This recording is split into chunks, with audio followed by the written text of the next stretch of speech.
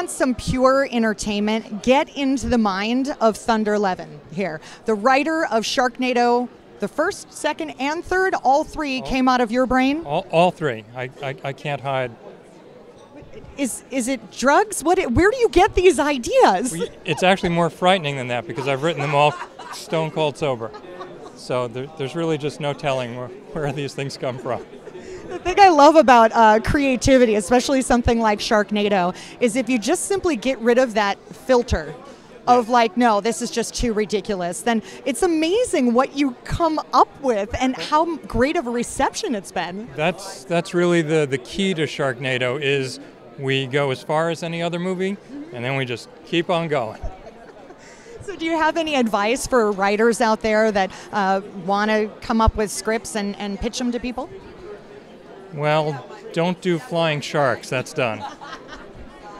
Come up with another idea. Yeah, I was pitching Anthony before. Maybe I can get a better response from you. Instead of Sharknado, how about Sharkquake, where the sharks come out of an earthquake? Can we write that together?